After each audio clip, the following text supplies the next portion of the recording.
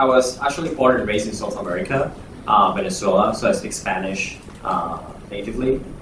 But I moved to Vancouver when I was 16, and then I studied UBC. Afterward, because my dad is from Hong Kong actually, I speak Cantonese. My mom is from Malaysia, so I have a quite multicultural background. Time in Taiwan and San Francisco, so I actually live in many different places. So I think this is very important because it allows me to be multicultural and be able to adapt into different cultures very easily. And adaptability is actually something that I think every entrepreneur should have, because you're going to run into many different situations that you probably never have thought of. Initially, I started studying electrical engineering because I like computers. I was thinking, but I never thought about what would I want to do afterwards. By doing some internships, I found out, oh, okay, I'm going to spend time with some cables and wiring, and then I felt that I did not like it. So I tried to spend more time in software, so I self-taught myself doing software. Basically, all the electives that I chose was focused on software and business. I graduated and I changed my career instantly, and I looked for jobs in software engineering. It was tough because they keep looking at my electrical engineering degree, but by creating a really wide array of portfolio and by doing a lot of freelances, I was able to show that I was able to switch my career.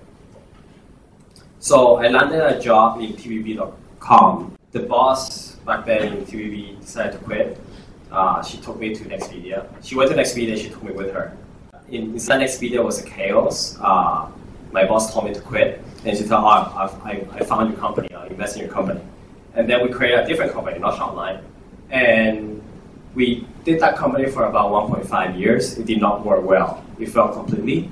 But at the end, we were able to find somebody who bought the company. Afterwards, I decided to embark into SHOPLINE as a new journey.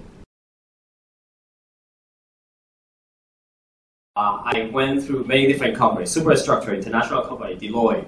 I went through the most local companies that you can ever have in Hong Kong, TVB and Expedia. I learned so many things inside. But most importantly, not even by just going in there and work, you have to be observant on your surroundings. I was working there as an engineer, but I actually was able to figure out how they operate inside out by just observing. And by digging into more information, asking colleagues, oh, why are you guys doing this and that? I was very curious about how they operated, and not just focusing on myself. I know a few people who started the company before having experience in jobs, have been encountering many different problems that I already avoided because I have the experience of working in big companies. I guess I was more pushed into it rather than oh, I'm prepared. If you wait until you're prepared to start your journey, then it's too late, because you will never be so prepared to start it. But having said that, you need to still be somewhat prepared.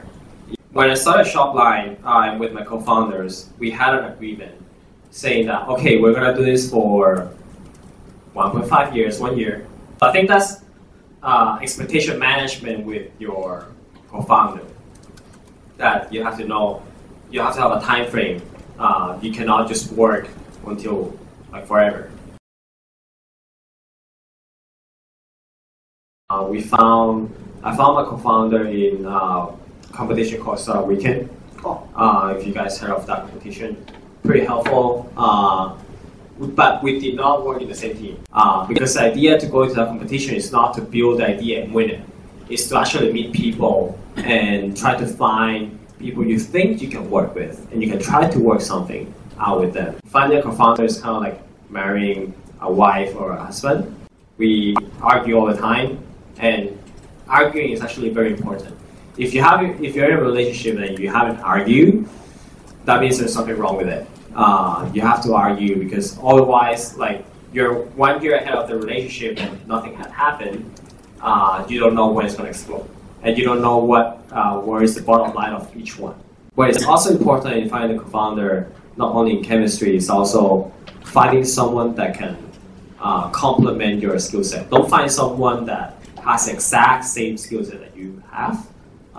because it's useless. I think that in each stage of the startup, you need different skill sets. Even right now, I still keep learning different skill sets that I need by the stage that I'm right now. And you have to keep up with the pace of the company. Otherwise, like, you probably have to find somebody else to replace that position that you're in. So I think keep learning in the journey is very important. When I was in TPP, and then my manager wanted to promote me to the same level that he was. I was jumping two levels right away. He wrote to HR, submitted the request. HR rejected. So you cannot promote someone to 2 levels right away after less than 1 year of coming to the job. But because I performed, I did perform. But they decided not to because of the policies. And I'm like, this is stupid, right? So by having that experience, I'm not allowing that thing to happen within the company. And many different experiences that I had in other companies, for example, I keep asking, my salary pay was very low, and I know I'm overperforming above the salary, and I know people who are underperforming are getting paid higher than me. And then I asked my manager, hey, can I have a salary raise? And then he's like, yeah, I'm looking into that. And then I asked like 10, 20 times. He said, oh, I'm looking into that. And then I was like, oh, and I found a new job. And he said, I'll pay you whatever you want. And I'm like, oh, it's BS, right? I'm gone, right? By that time. So I'm not, if somebody asks me about salary raise and I believe it's worth it, I will do something, I'll make action. But the most important thing, if I believe it's not worth it, I'll tell you why. And I'll tell you what you have to work on to get into that point.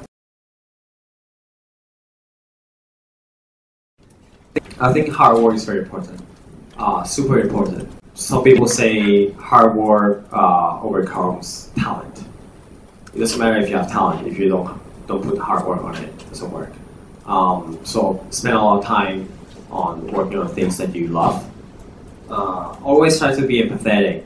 Empathetic meaning that you have to care about for other people's feelings, put yourself into other people's shoes. It's very important because you're going to work with a lot of people. Right now I'm managing a 100 people company.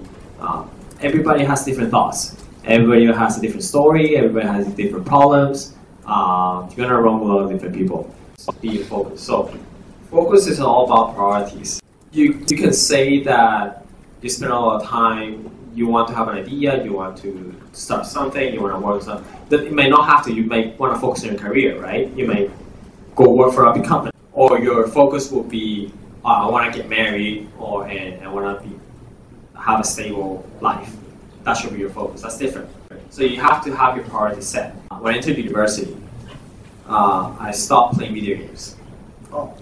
Because I thought that it was a waste of time to play video games. I could have continued playing video games, and I thought, what does that give me? So I stopped playing video games. I had a lot of hobbies. I was into photography. I was into a lot of stuff. But then I stopped all of them, and I focused on what I thought it matters to my life. And I thought my career was the most important one. So I focused everything, I channeled everything into that. Even though you might have different focus, I think put it into priorities. What's number 1, what's number 2, which is very important.